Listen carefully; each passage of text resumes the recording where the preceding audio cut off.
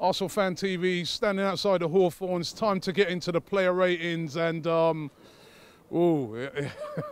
not very good today. Going to go first of all, Petr Cech. I suppose I have to give him a 6. He had nothing to do apart from pick the ball out of the goal, you know, for the 2 goals. That's the type of game it was. They didn't really have many chances, West Brom. He had nothing to do. So I'm going to give him a 6 out of 10. He didn't really do anything wrong. Let's go now to right back, Hector Bellerin. Not a very good game for Bellerin. As a matter of fact, you could see he kind of lost his rhythm from not being playing and being out injured. I'm going to give Bellerin today a 4 out of 10. Thought he could have done much better on the second goal by allowing that cross to get in. And even earlier on in the game, gave the ball away a couple of times. Very uncharacteristic for him. In the middle, Per Mertesacker, very poor today, I felt. You know, amongst one of the worst games he's played this season. You know, he wasn't winning headers, just seemed slow, he just weren't on the pace today, and I'm going to have to give him a 2 out of 10. Laurent Koscielny, especially considering what's happened with Koscielny recently, with the whole thing in Paris, and we know he's had a tough time with it recently. I'm going to give him a 6 out of 10. He didn't really do much wrong today. Tried a couple of times to make little runs to make things happen. We move over now to Nacho Monreal. Again, on the goal, that cross that keeps coming over, you know, to that side. You know, you've got to deal with that, and I thought Monreal could have done better with that. Apart from that, he'd had a decent game. I'm going to give him a 5 out of 10. Francis Coquelin was playing very well until he had to go off. I'll give him a 5 out of 10, hoping that he's not out too long. His replacement who came in, Mikel Arteta, not the greatest of games. I mean, I felt he's very unlucky for when he gave away the free kick that led to their goal. From where I stood, it didn't look like a free kick. I'd have to have a look at it again. But his defending on both goals was suspect. Going to have to give him a 3 out of 10. Flamini, who then came on when he then got injured, thought didn't do much wrong. I'm going to give him a 5 out of 10. Moving out onto the wings now.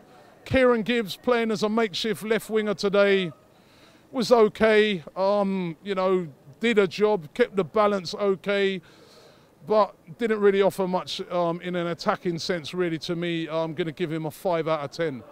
Alexis Sanchez, I thought today was very bright. When you consider all the travelling he's had to do, he was probably our brightest player.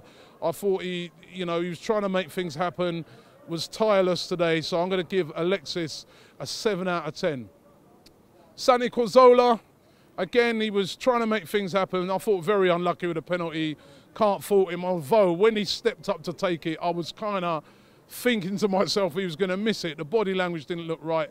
Going to give Cazorla a 5 out of 10. Mesut Ozil, great assist for the goal. Again, he was trying to make things happen, was trying to play balls through. Other players just didn't seem on his wavelength today. Mesut Ozil, 6 out of 10. Olivier Giroud today, apart from scoring the goal, which great, another goal for Giroud, did nothing really. Didn't make any runs, didn't hold it up, just didn't really do much today. And despite him scoring a goal today, I think I'm going to have to go with giving him 5 out of 10. The manager that we always get asked to rate, got to rate the manager today 5 out of 10. Actually, no, 4 out of 10. We're supposed to come to West Brom.